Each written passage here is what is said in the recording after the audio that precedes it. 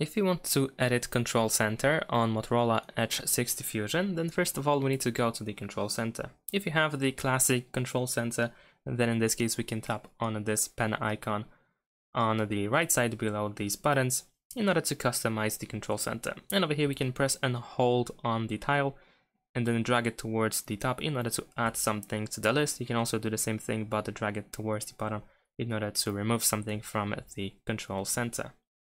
However, if you have the modern style of the Control Center, then in this case you can press this pen over here in the top right corner in order to edit quick settings over here. And you can do the same thing, you just drag and hold and drag into this area in order to add something. Of course, in every single one of these cases, whether you have classic or modern style, you can press and hold and change the position of every tile or button. And that's pretty much it. Thanks for watching, leave a like and subscribe to my channel and see you in my next videos. Bye!